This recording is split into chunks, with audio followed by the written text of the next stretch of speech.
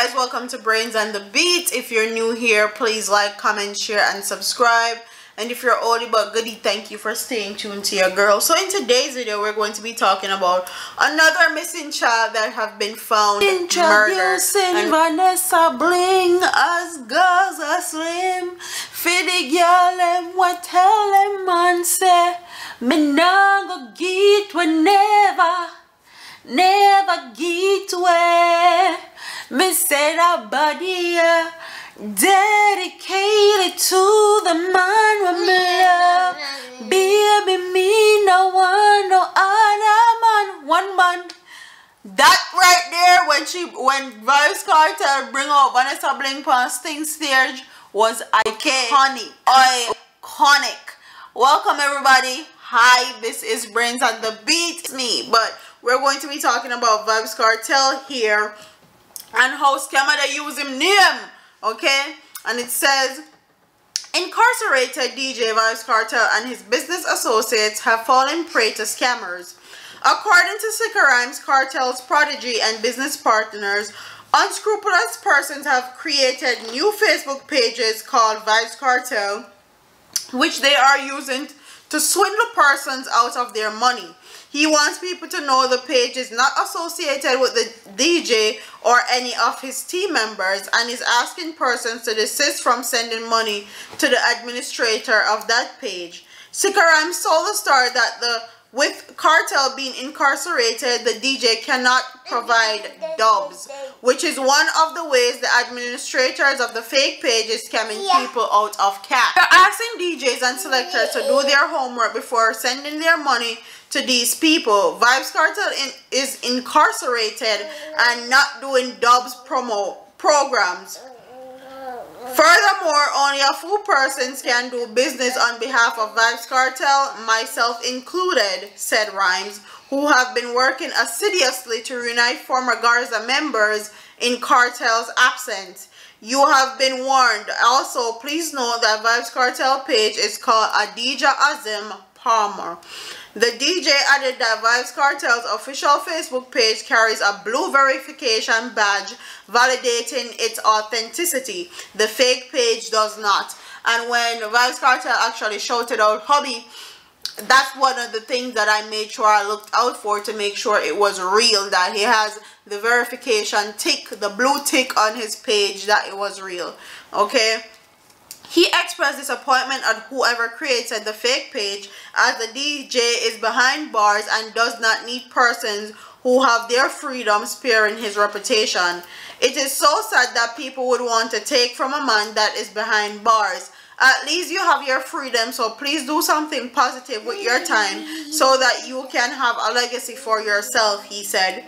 Sicker Rhymes said that having heard of the scam, Vybz Kartel is not happy. He explained that the DJ would just like to focus on his appeal without this latest bout of cyber attack.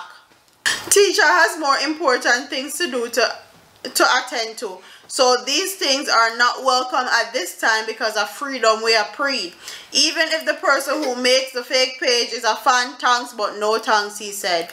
This is not the first time the DJ name has been used to swindle money from unscrupulous, unsuspecting persons on social media.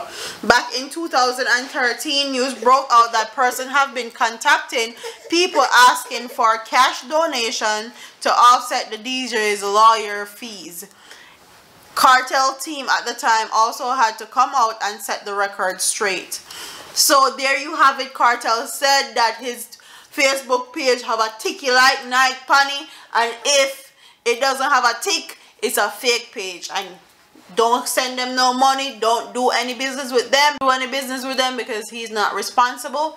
Okay, don't do your research. Have another Shantae Sykes case again, and I'm always saying this: people do not pay attention to these stories or take it up on themselves to avoid stuff like this happening until it's too late, until it happens close to home, until it hits somebody in your family. And quite frankly, they're going to keep happening until people start demanding that these cases be solved and demanding the people that they put in positions of power to do something about it. Okay? And also for parents to be more, whether you're a parent or a guardian of a child, to be more careful with your children. You know that things are happening all over Jamaica.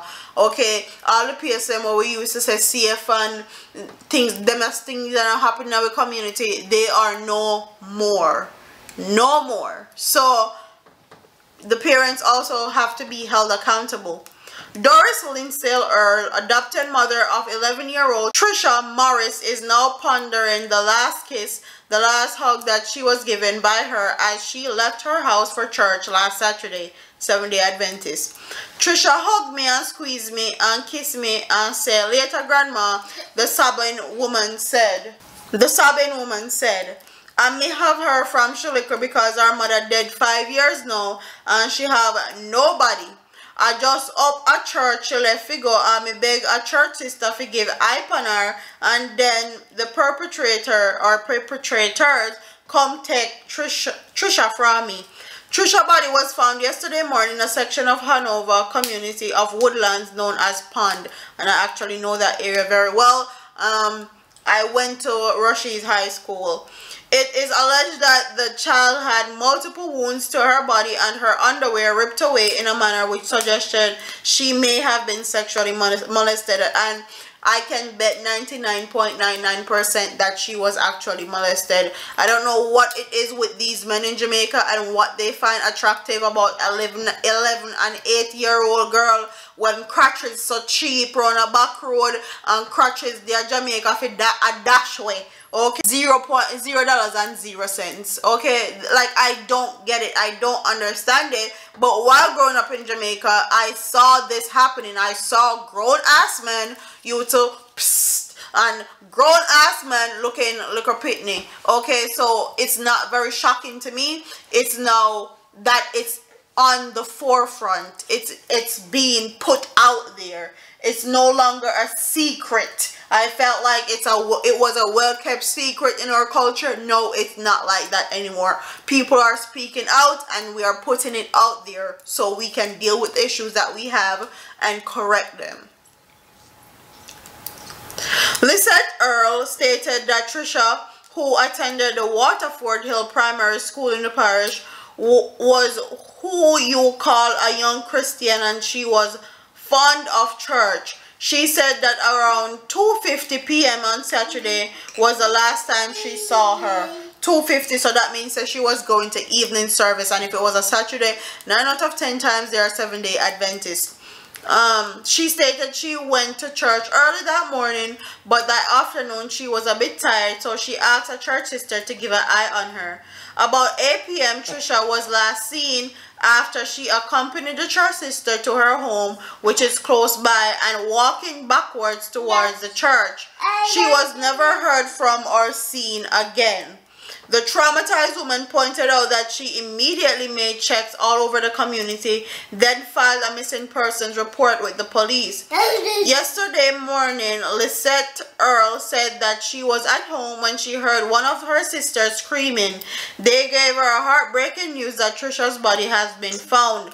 The police were summoned and the body removed to the morgue for post-mortem.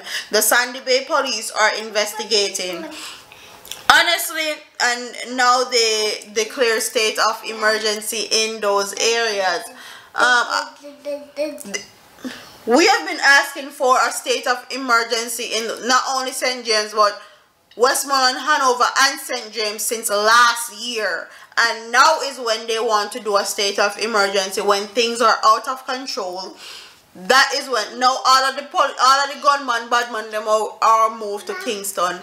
I don't understand their tactics of using this whole state of emergency thing. I feel like it's only a bandage to cover a wound that needs amputating, and that's just what it is.